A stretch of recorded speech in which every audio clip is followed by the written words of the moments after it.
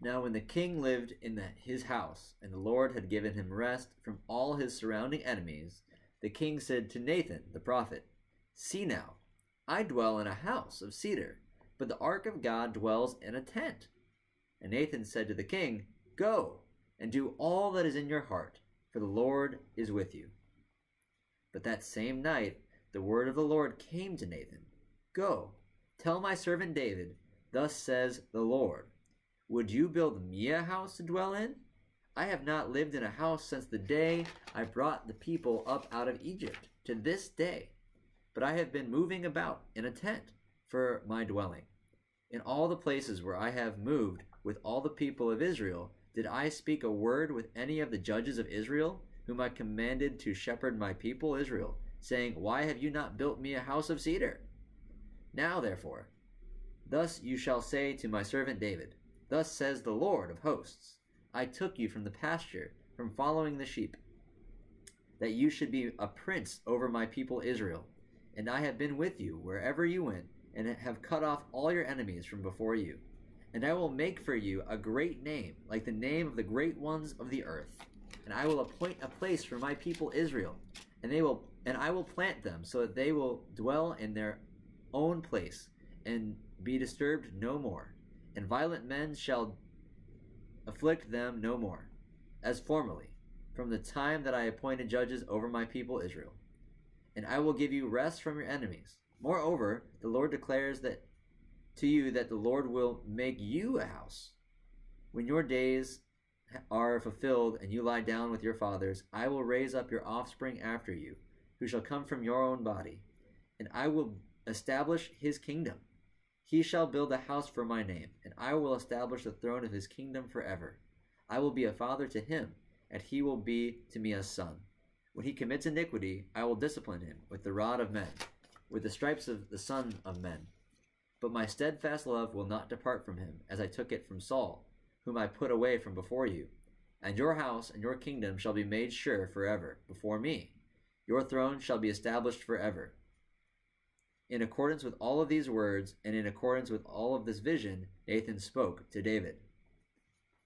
Then King David went in and sat before the Lord and said, Who am I, O Lord, and what is my house, that you have brought me thus far?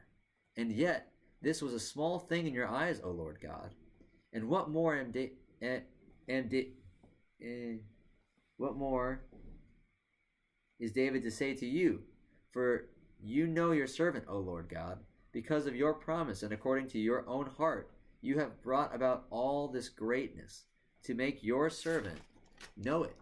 Therefore, you are great, O Lord. For there is no one like you, and there is no God besides you, according to all that we have heard with our own ears. And who is like your people Israel, the one nation on the earth, when God went to redeem to be his people, making himself a great name, and doing for them great and awesome things by driving out before your people, whom you redeemed yourself from Egypt, a nation and its gods.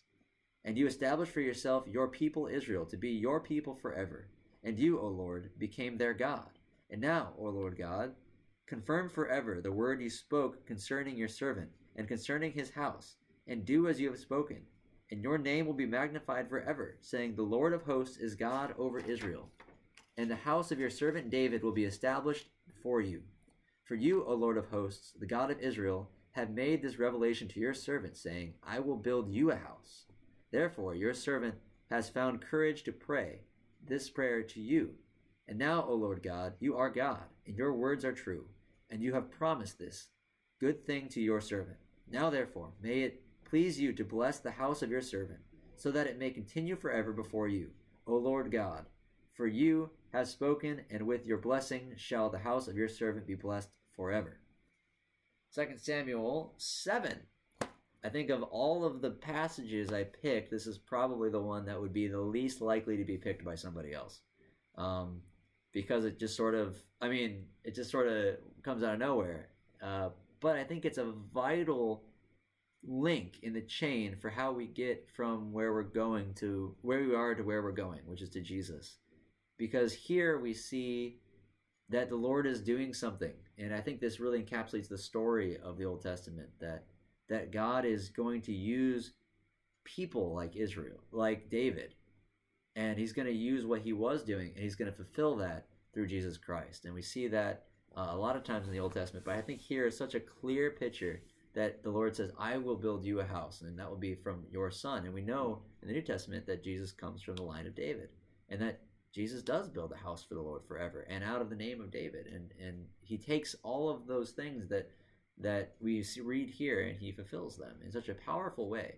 And even though this isn't a prophetic text in the sense that it's not Isaiah or Jeremiah, this is one of the most prophetic texts in the whole Testament. And it's such a beautiful encapsulation of what Jesus will do, and how even in the Old Testament that has made sense, that the Lord will do something great through his son, which is just a beautiful language. So, yep,